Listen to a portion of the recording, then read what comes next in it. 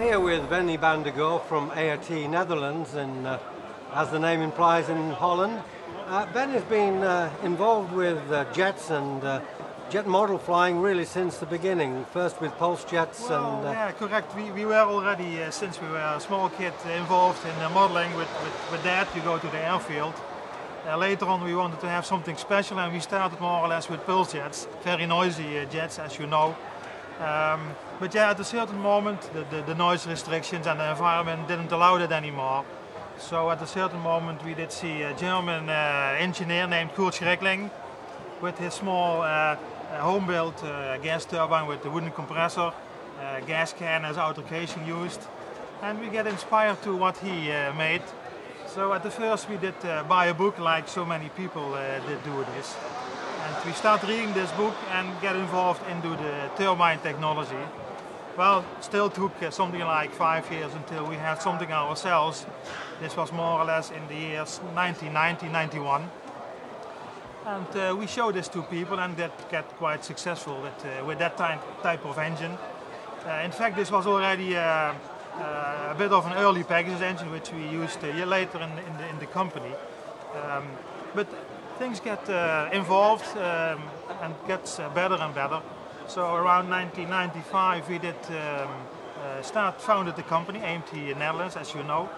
And we started production of that one particular engine, that Pegasus engine, which we still have. It has been upgraded now to about an engine of 17 kilograms of thrust. The early days it had only just 10 kilograms. But yeah, since then we made quite a lot of engines and also new developments. This is a Titan engine. In fact, the design is more or less the same as the first engines we had. It has a radial compressor from the automotive industry, diffuser stage, burning chamber, turbine stage, NGV with the turbine wheel. All engines are in fact built up like this. This engine will produce about 400 newtons of thrust and an RPM of 79,000 RPM. Rather big engine for the modelers. So how does that compare, how does that go into pounds and kilos? For those not familiar with newtons. 400 newtons is more or less 40 kilograms of thrust, but for the US people it's 88 pounds of thrust at the maximum RPM. Yes. Engine is mainly designed for the UAV market, so not really for the modelers market, because you're going to need an awful big plane to put this engine in. But there is a huge market in this UAV business, and we did already do quite a good of business with our Olympus engine, which does a bit over 52 pounds. But there is a demand of even more thrust, and that's why we developed over the last year this new engine, the fourth engine in fact we developed. And so we introduced it in these days in the Jet Power 2007 event, and there will be full production of this engine end of 2007. But for someone who doesn't want something quite as large as this is one of your regular, the Mercury, I believe. This is typically a modeling engine, has a thrust of about 18 pounds, something like 90 newtons, 88 to be exact. Has diameter of 100 mil in diameter, so rather small. Has a rather high RPM, but this comes with a small diameter of rotor. This spins at 150,000 RPM, but it's perfectly legal for when there is a correct design. And again, this engine is more or less also used for applications in universities who want to have students get some experience. Also this engine is used for this, but mainly we sell this to the modelers. Now this part here, for somebody seeing this for the first time, this I believe is the starter motor. Correct, yes. How does this work? Well, the very early engines were without the starter and were air start engines. That's how everybody in fact started with building their engines, air start. But we also had to struggle then with compressed air and scuba bottles. So more like 8 years ago we designed the starter system for this kind of engine, and we use it now also on different engines. With this we can eliminate the air, it's more convenient. How it works is the shaft in fact is still the same as an air start engine. In fact we also leave the air start connector on just in case people want to have it still air start. Small electric motor. When the operator, the customer, goes into a starting sequence, the starter motor is activated.